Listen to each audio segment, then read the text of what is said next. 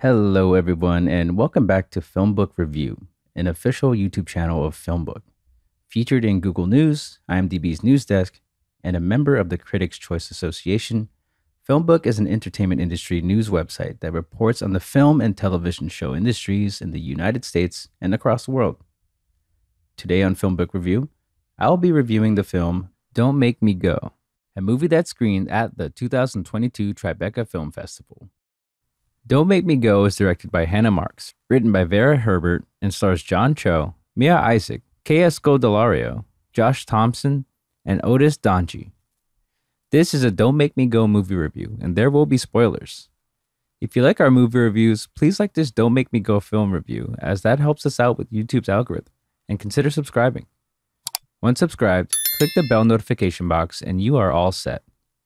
Please also consider becoming one of our patrons on Patreon at patreon.com/filmbook.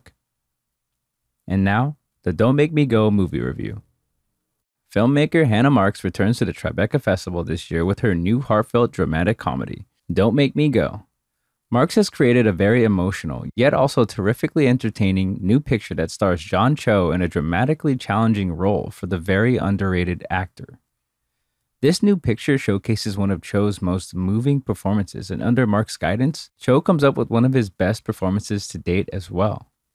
This new picture is well paced and is simple to digest for viewers looking for something both relatable and easy to follow. Cho plays a single dad named Max Park, a musical artist turned everyday professional who is getting it on with his booty call Annie as we first meet him. He has a teenage daughter named Wally, and it seems that Wally's mom, Nicole, well portrayed by Jen Van Epps, had bailed on her when Wally was just a child. Max receives some news of a brain tumor that could lead to his death.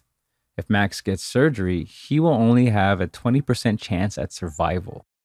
Desperate to spend what could be his last days with his daughter, who he grounded in the early part of the picture when she got involved with the wrong crowd, he conceives a plan. He decides to try to reunite Wally with Nicole, and a road trip is set into motion. Max convinces Wally to tag along by offering her driving lessons. However, he doesn't tell her the real reason for this journey to Florida. She believes they are traveling to his school reunion, which is actually happening along the way. Don't Make Me Go opens as the father and daughter arrive on a nude beach. They're there by accident, and Wally is embarrassed. Then, the film flashes back in time to show how the pair arrive at that location. Wally sneaks out to go to a party in one scene, and when Cho tries to reach out to her when he realizes she is not where she is supposed to be with him, Cho captures the worried nature of Max's character to perfection. Max is a good father who knows that his daughter is flawed, but he also realizes she is just a teenager and has a lot of growing up to do. This film surprises when it suggests that Wally could be the more mature one because she's not the one lying about going to see a false destination. Wally keeps it real the best she can. When Wally falls for a younger guy and he rejects her attempts to kiss him, the result is a bit heartbreaking because Wally, in this scene, realizes everything is not attainable that she wants in her life. When, later on, we learn that Wally has some other problems, it all begins to make sense because she certainly has a lot to deal with, a bit more than your average teenager. When the film reaches the dramatic sequence where Max goes to his reunion, more plot revelations are brought into view that make an already complicated situation even harder. Max can't get a break. We finally meet Nicole and learn that everything Max thought was attainable for Wally's future is not going to be so easy to grasp. Isaac and Cho have some very powerful scenes together. They mostly argue throughout the picture, but when Wally tells her dad how much she needs to have him in her life, it's quite a moving scene. Cho's Max is flawed, but he is only human, and as a parent, tries the best he can to leave Wally with a promising future. People will be divided about the movie's ending, but I actually thought it was a good one. This movie was not predictable, but keep in mind a scene where Wally is flipped upside down because the results of that sequence will come into view later on. By the time Wally and Max share some quality father-daughter time together as Max sings at a karaoke bar, fate seems to have other things in store for these two characters. Cho holds the movie together, but Isaac is equally capable of demanding the viewer's attention in their scenes together.